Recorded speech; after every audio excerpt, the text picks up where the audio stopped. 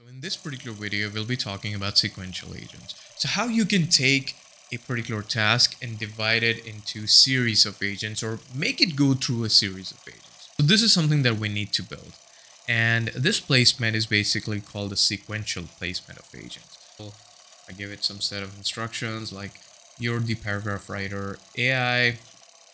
So this is the first response, and if you see, it's quite elaborative. And basically this is the research agent spitting out facts. And do follow this playlist because we're gonna build amazing stuff using Google's ADK.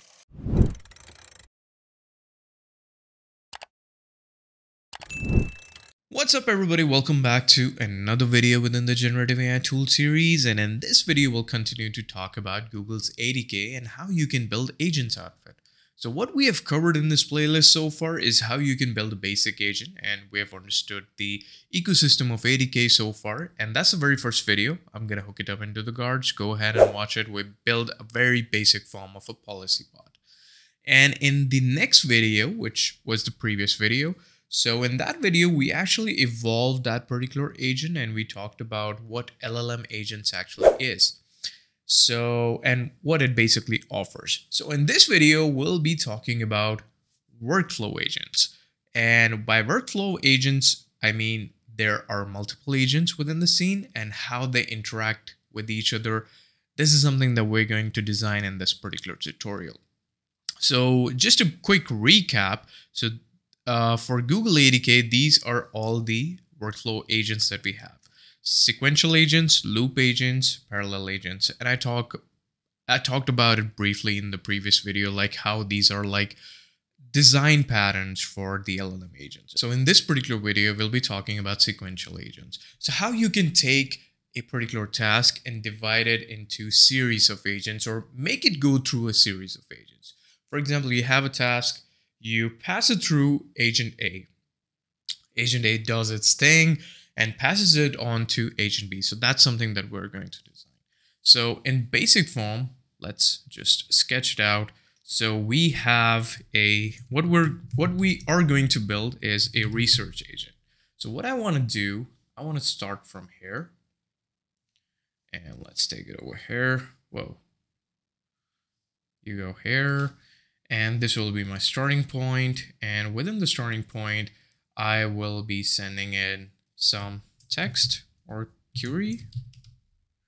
And the research agent, what I want the research agent to do is to research about that particular query. So what I'm going to do, I'm going to assign a particular tool set to this particular research agent. And this will be Google search. Yes, you can do that in, Google's ADK since they have their own search, so it's available as a built-in tool within Google's ADK.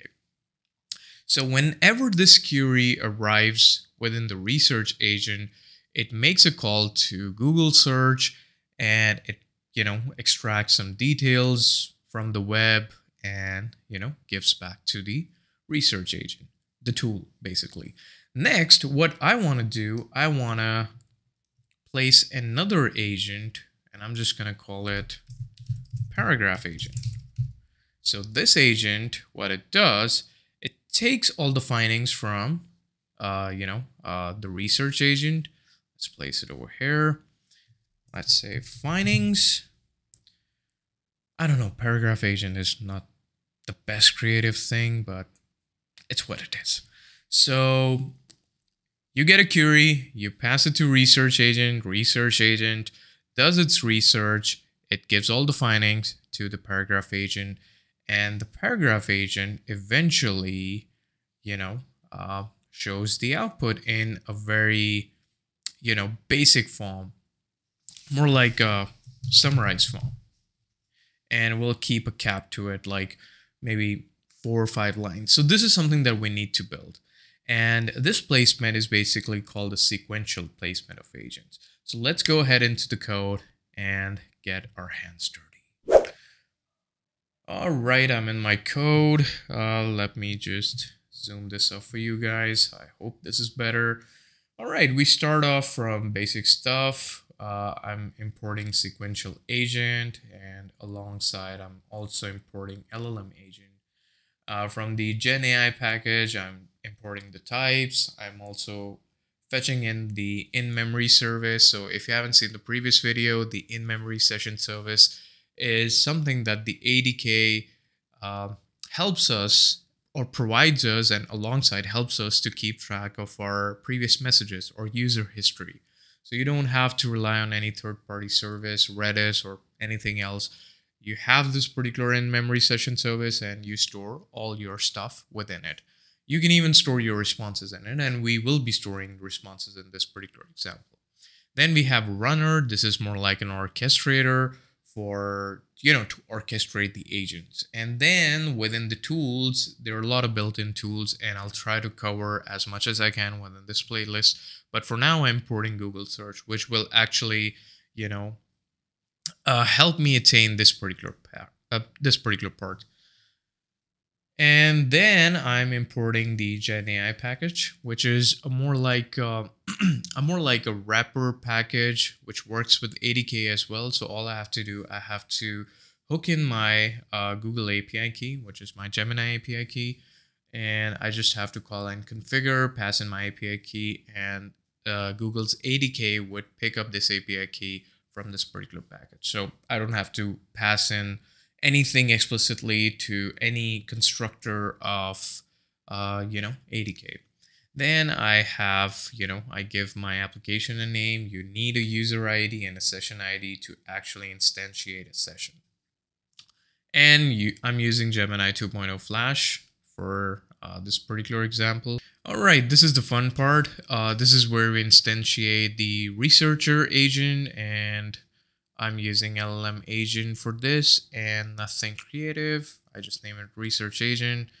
I'm using Gemini model. Here are my set of instructions. So you're a research agent. You collect information from the web using Google search tool about a particular topic and output the information in a structured JSON format. And this is the format I wanted to pass to my second agent, which happens to be the paragraph agent. So I want these findings to be in this particular format. Also, one more thing, I didn't discuss this within my last video, but here's another offering by LLM agent, this thing here. So what it does, you can store the response from one LLM agent within the in-memory session service by using this particular key.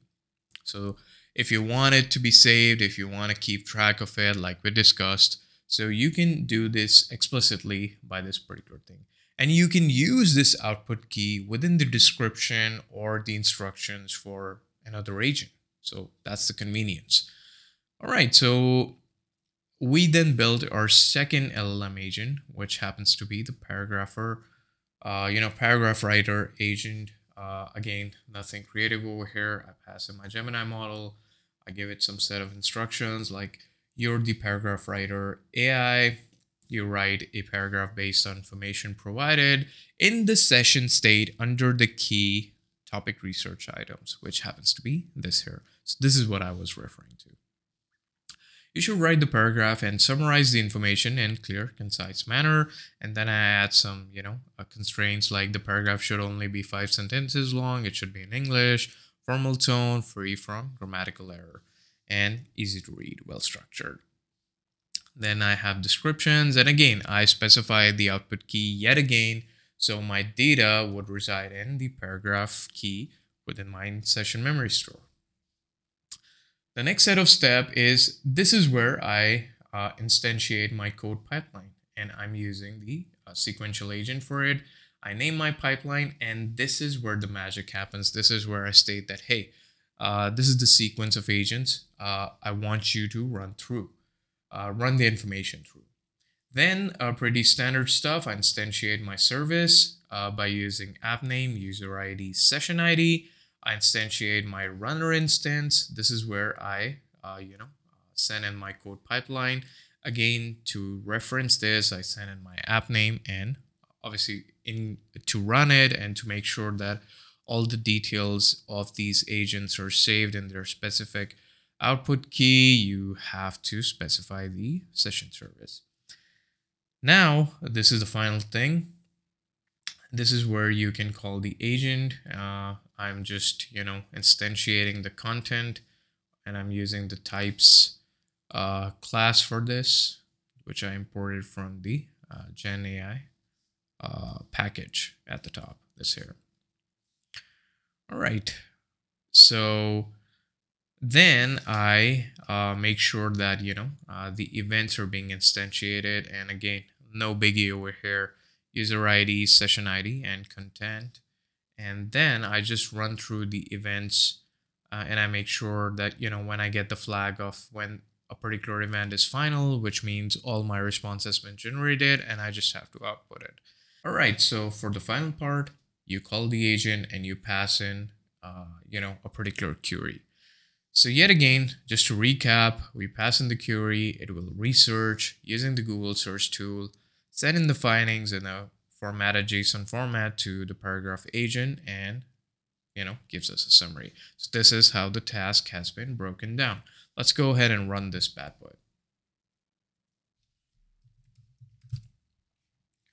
All right, so I'm in my terminal. I'm going to type in Python. This is sequential agents. So this is the first response, and if you see, it's quite elaborative. And basically, this is the research agent spitting out facts.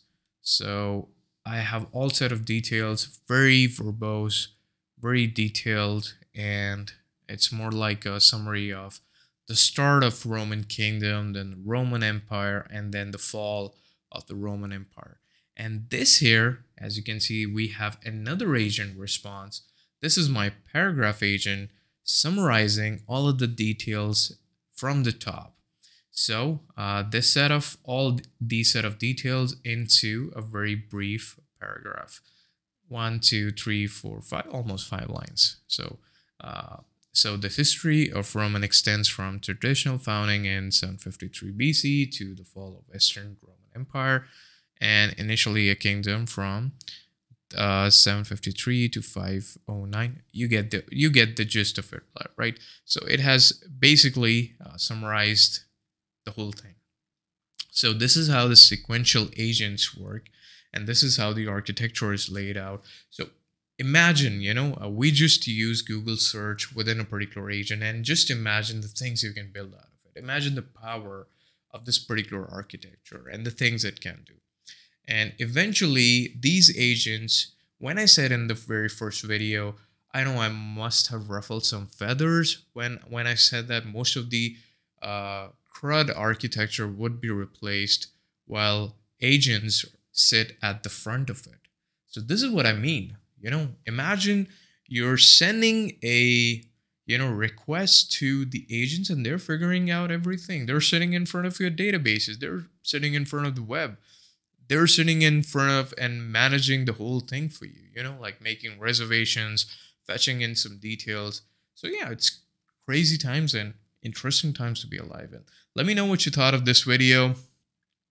Do comment if you think I missed something, and do follow this playlist because we're gonna build amazing stuff using Google's ADK with agents. So I'll see you in the next video. Thank you so much for watching.